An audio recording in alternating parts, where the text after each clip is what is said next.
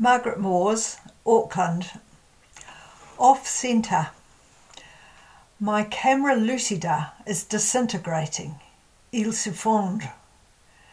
Pages flutter to the floor when I open it, as if autumn had inserted cold fingers into the binding overnight.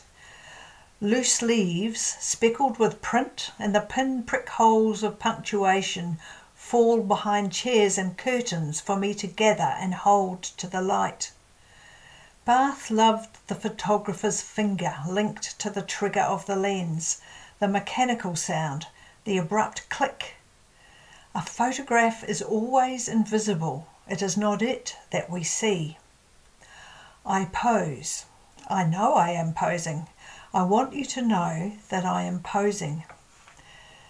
The student announces that she cannot understand the English text. Therefore, she will read it in French, or not at all. The lecture theatre fills with sounds like skateboards on paving stones or distant doors opening and closing as everyone snaps shut their laptops and picks up their coffee cups. She wants us all to see how she is posing.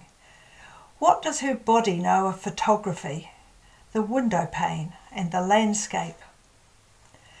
Shutting my eyes is to make this image speak in silence.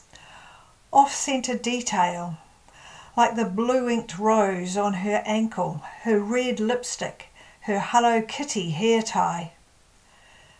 This morning a kereroo thudded into my window before veering away.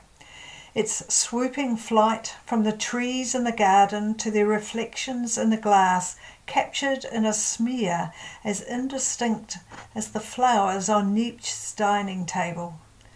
The ectoplasm of what had been.